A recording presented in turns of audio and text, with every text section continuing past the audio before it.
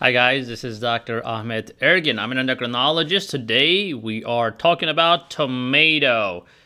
Now, tomato is something that a lot of you guys love, and you're just wondering, are there carbs in it? Are there secret or hidden carbs in tomato?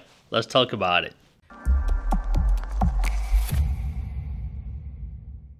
So guys, basically, tomatoes are not high in carbs. So one medium tomato will be around 5 grams of carbs.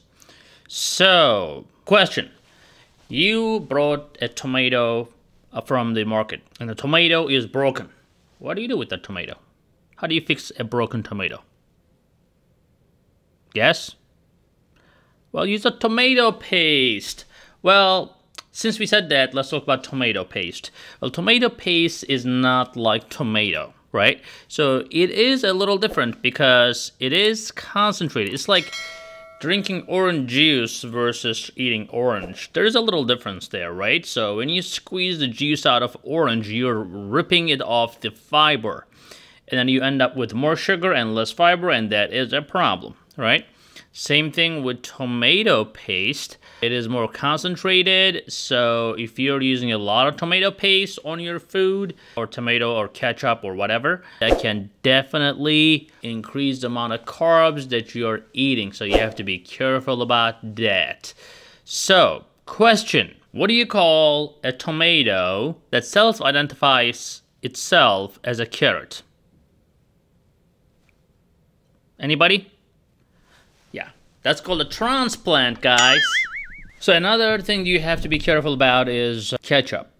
So ketchup is something that if you're making it at home, that's great and that's delicious. But if you are buying ketchup from outside, make sure you look at the nutrition label. So in the nutrition label, you may be surprised to see that the 1 tablespoon of ketchup is around 5 grams of carbs. Now, how many of you just eat 1 tablespoon of ketchup? What do you do with the ketchup? Take it in your hand and then just, blend it in. A lot of ketchup, right? People love ketchup. I mean, I love ketchup. So, but you have to be careful because that can really cause problems. Now, if you want to measure your ketchup, do that. 1 tablespoon is 5 grams. And you can easily go overboard. Let's say you're eating vegetables and you want to have some more taste to it and you add a lot of ketchup. That can catch up with you. So, make sure that you guys are paying attention to that. Now, quick story for you. Papa Tomato, Mama Tomato, and the baby tomato are walking on the street. Now, the baby tomato starts to lag behind because the poor thing is tired. Now, the Papa Tomato gets very angry. And he goes and squeezes the baby tomato and says, "Catch up!" Alright, so I guess you can keep the don't get squeezed part because my wife says that worked out. So, anyways, so guys, tomato is very versatile, right? So it's actually a fruit, as you know, but knowing is something. But the wisdom is not putting that fruit in your fruit salad, alright?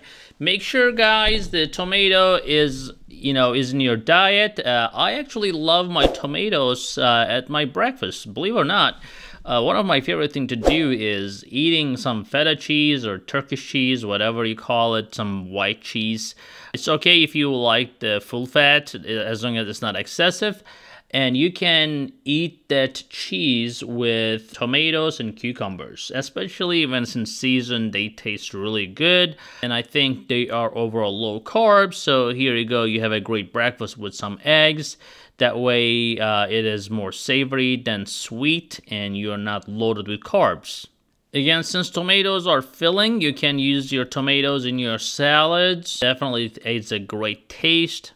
Now, tomatoes are really rich in potassium, calcium, and phosphorus as well.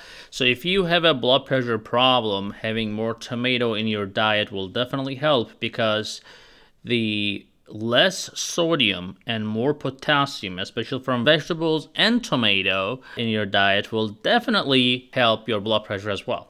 So guys, remember, if you like this video or the other videos we have, make sure you share, give a thumbs up, and give a like. We'll like you, we'll love you, we'll see you in the next video.